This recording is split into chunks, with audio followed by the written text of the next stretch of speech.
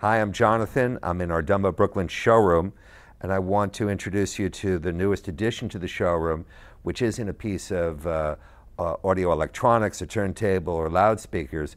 It's actually these treatments. They're called 1D diffusers, and we've designed and built these recently, and I'd like to explain to you why we did that and how they operate, because I think it's really interesting. And the project here is really, how do we make the most amazing sound? And to do that, we obviously build very high quality loudspeakers and electronics, but the room is always a big part of the equation. How does something sound? And this room, we treated the room. We put heavy velvet curtains on covering the windows so that sound wouldn't reflect against the glass, that we wouldn't be hearing sound from outside. We have absorption panels on the front and the rear walls, and we have some treatments hanging from the ceilings that absorb sound to reduce things like the echoes, the reverberation, kind of create the most neutral space possible.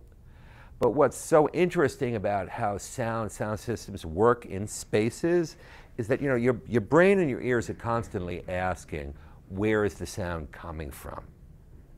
I mean, that's how we're hardwired. And with these things, they're really sculpting the sound in the room in a really, really interesting way. So when sound hits a boundary, it reflects back, and it reflects the same angle of incidence that it hits the boundary. When the sound hits these things, they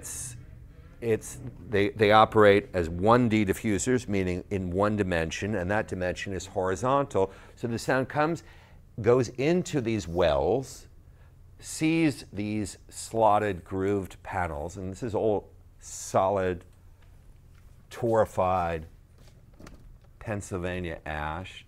It's just beautiful objects. We can move them around. Goes in here, comes out diffused. And why would we want to do that and go to the considerable expense of designing and building these? The person who is sitting in this chair is listening to, for example, the Imperial loudspeakers, which are extremely directional. And so the sound goes whizzing past the ears of this person and keeps going, because it's a really big room. Goes and hits the rear wall, which is again another 40 feet back there, and reflects back. By the time it gets back here, that reflection is very late in time and down in level. With these devices here, sound goes past this person's ears, hits these things, and is diffused and reflected back in a much shorter time frame. And now this person is experiencing the sound field of a much larger space with these diffuse reflections that make the brain think that it's like Carnegie Hall. And the spatial imaging is improved too.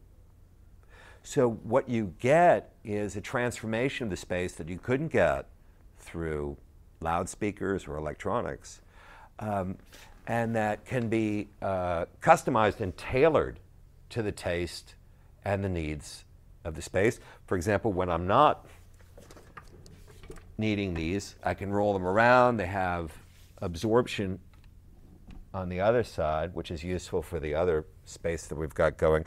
But the main thing is this idea of sculpting the sound in the space to create really something that's never been done before, because what I've been told is that it's unprecedented to have 1D diffusers freestanding.